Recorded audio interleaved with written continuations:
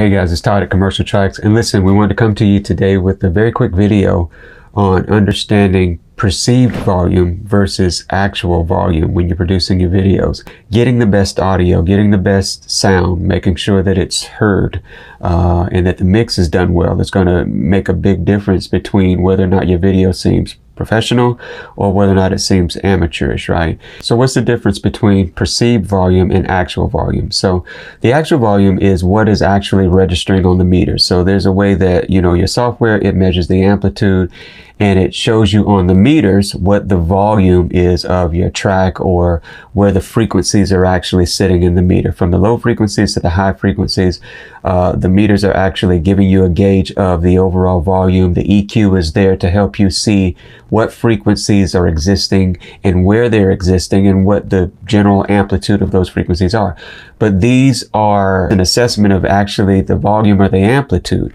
It is not an assessment of what your ears actually hear and what they perceive as being louder. And when someone listens to your video content, it's subjective. Somebody could tell you that it sounds louder to them. Another person would say that it sounds, lower to them. Generally speaking, it's subjective and everybody will hear things different. But as a general rule, you need to get a good balance on that content so the majority of people basically would hear it the same way. So we have meters that we use in our programs, whether it be, whatever your editing software platform might be. These meters are used to give you a guide or some type of a reference point for where the amplitude or where the signal is actually hitting. And that's great, but you never want to get to the place to where you're not trusting your ears and continuing to make sure that you use it as a starting point, but not as the ending point. That it helps you to know where the volume sits in your mix, where the voiceover is versus the background music.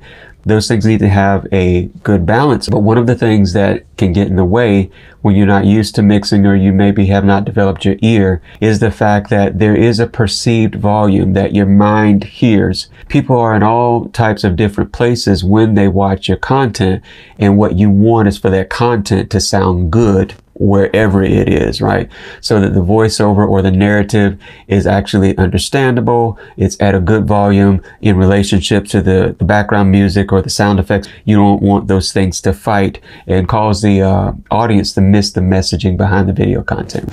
And so understand that the meters can't be the only place that you look. Look to them as a starting point, but understand your ears will perceive that they hear something that may be a little different or that may be very different from what the meters are actually showing you. A good example of this is how that when you look at a mix for a piece of music inside of an EQ or a graphic EQ that shows you the actual frequency levels, you will notice that very oftentimes, let's say it's dance music or something like that, something has a heavy bass line. The bass line can register in amplitude as louder than anything else in the mix, but it's not the easiest thing to hear. When I'm listening to that mix or I'm listening to that song, while the bass is registering louder, it may not be the thing that I actually hear the best. So the mid-range frequencies are the things that typically will stick out the most. Maybe between 300 and 3K, those are the things that are easier for the human ear to hear. These are the frequencies that we typically would speak and communicate in. We're very used to these frequencies. They stick out more to us. They're more noticeable to us, right? And so they can seem louder to us or more prevalent to us when they're actually not the loudest thing in the mix. And so understand that, sound effects, all these things can come in at different frequency levels that can be perceived as being louder than what they actually are. And this is why you have to trust your ears. So hearing a mix or a video, the content that you've created, it's, the volumes are subjective. What I hear in my voiceover track versus the background music, it's subjective. Some things they come out sounding louder. There's a number of reasons for this. It could be the nature of the music that's being used, the genre, the format. Some things can be overpowering in a mix and they can get in the way of your voiceover when in actuality the meters don't show that it's too loud. It looks like it's okay. Even when you use some of the some of the tools that are maybe available inside of your editing software. For instance, we use Premiere Pro. Premiere has a audio ducking tool that will allow you to actually identify your dialogue track versus your background music track, and it will actually duck the audio for you. And this is great, but again, it's a starting point. And so you want to get to the place to where you start to trust your ears. And because even though these tools are great to start you off and help to get you into the ballpark of a good mix, they should not be used to the degree that you stop thinking about, or that you stop using your ears as your ultimate reference point. A good mix is based on, what sounds good to you. And you've been listening to music all your life, you've been listening to mixes, you've been listening to video content for a long time. And so we are better at this than we sometimes think.